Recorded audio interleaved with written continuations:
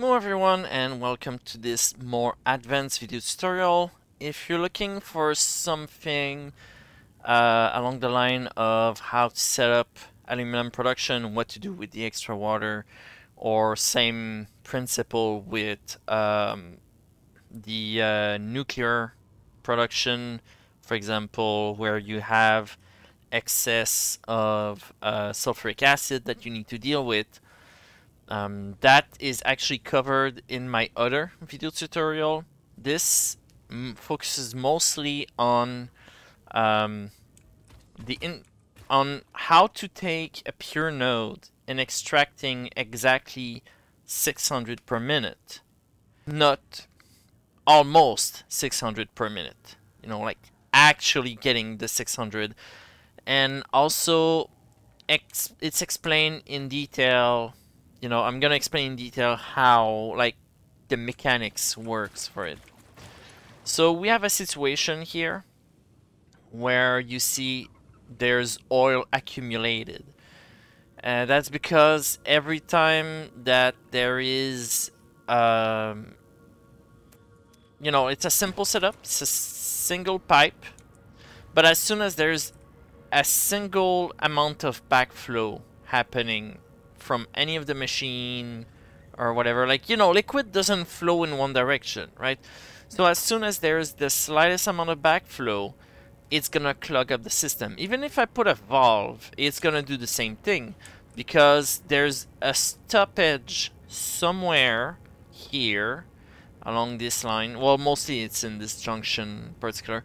There's a stoppage here. That stoppage is gonna sort of like happen as the form of a wave, you know, like this stops the liquid here, then like as the next liquid pushes in, it's gonna be stopped, next pushes in, it's gonna be stopped, and that backflows all the way to the machine, and it just goes up and up every time there is a new, like, it's a cloggage for a fraction of a second, right? So it's just gonna keep accumulating in the machine, and the problem with that is we're not actually getting 600 per minute because of that. So how do you actually get 600 per minute and therefore preventing these lights from turning yellow for a fraction of a second once in a while? Well, I've actually made myself a little blueprint. Very simple design. So I'm just gonna put it down here and explain what it is. So first off, you obviously need to connect this. So first off, the liquid is gonna flow in. I would rather have it like this. There we go. Okay. Yeah, because that way you can see it here. So the liquid's gonna flow in. There is plenty of head lift to reach the first valve. Now, the valve will prevent gravity from creating a backflow, because liquid always go down to the first point first, right? So this prevents gravity from creating a backflow. Then it goes toward the first junction and splits into what is most likely going to be 300 one side, 300 the other side. Might not be exactly that, which is why we have another pipe here for load balancing. If I need 400 on one side, 200 on the other, this pipe is gonna help with that.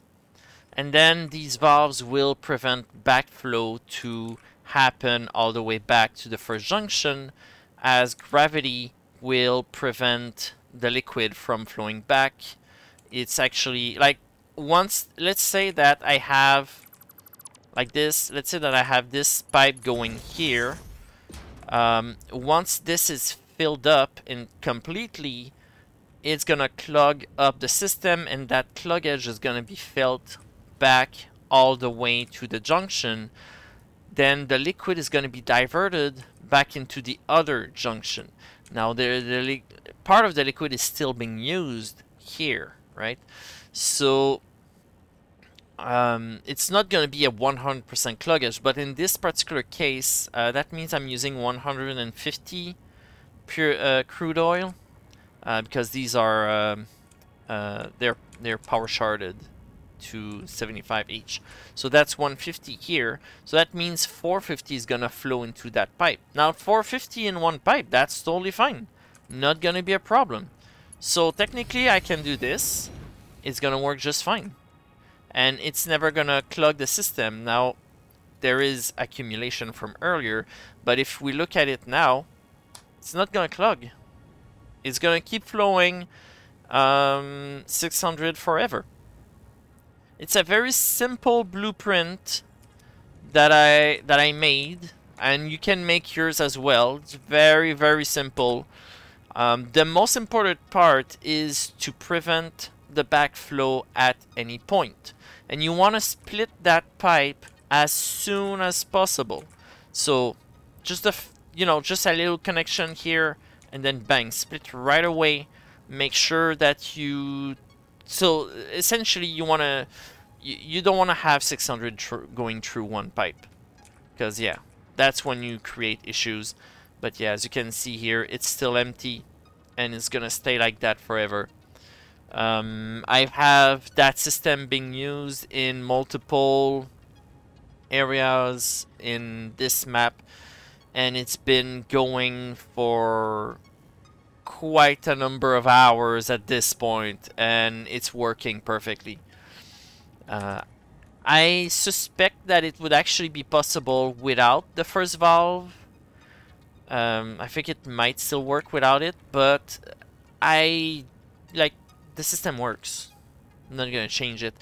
If you need to have a head lift after these two valves, what I suggest is to just build the pipes a little bit longer, replace the valves with pumps, and what I noticed is you need to have the same pump on each side. That would be, I'm not sure why, but yeah, it actually has an effect on the game for some reason. It might be one of those obscure mechanic that it shouldn't, but it does, kind of thing. So that's just my advice. If you're going to replace these by pipeline pumps, 1 or 2, then yeah, make sure that you actually replace these by the same on both sides, even if you don't need them on both sides. So now next I want to show you something I've done with gravity. This one is actually a work in progress, which is why you're gonna see a lot of yellow lights, but the principle still applies. In this pipe I had 480 heavy oil residue. Diluted fuel takes 50 each, which means after this pipe I had 30 extra leftover. And on the other side here I have something similar where it's 320.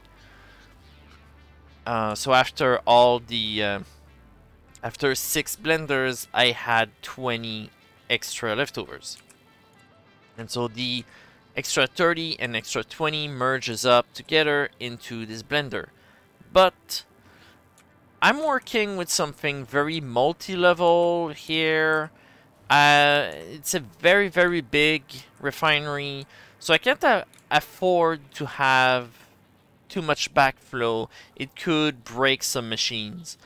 So what I did, you can see this is like the highest point on this pipe and the highest point on that pipe as well, and it is the same height. But this pipe connecting them is on purpose a little bit higher up. Since liquid will flow whatever is lower first, gravity here acts as a smart splitter. So you essentially have everything being filled, and then any overflow will actually go through this pipe, reaching the other side here, and then in this case it's fine because at this point there's only a total of 150 liquid, so I can just keep it flat and no problem. So that's a neat little example, you know, you can use gravity as a smart splitter for liquid. I have one more example I would like to show you. Alright, now here we are at one of my aluminum production factories. This was kind of an experimental build, but it actually works. It works totally fine, so I wanted to show you what I did. I don't like using valves. I had very bad experiences with valves all the time. They always... They don't work on me. Like, if you're going to use a valve, always, in my opinion, always use them at 100 capacity. If you start reducing the capacity of the valve, that's where they break. Maybe it's got fixed since then, but I've only had bad experiences. So, this is what I did. Because I didn't want it to have... You know, this is something that I talk about in my other video, where you are producing, you know, here you are producing 120 water, plus you need to have like an extra 80, so that's a total of 200 for one set. And I have a lot of sets here in this factory. I didn't want it to have, you know, something like 8 pipes going through it. So what I did was I have, I actually can see them here. I have a bunch of pumps here in the back. Those are the pumps that bring water to the factory. And they only run on 2 pipes. And so every output of aluminum water here feeds directly into the input here. But using gravity, I prevent that water from backflowing. And then only the water necessary comes in without any pumps. What happens essentially is the water in this pipe is saturated, right? Which means the water in this pipe is also saturated.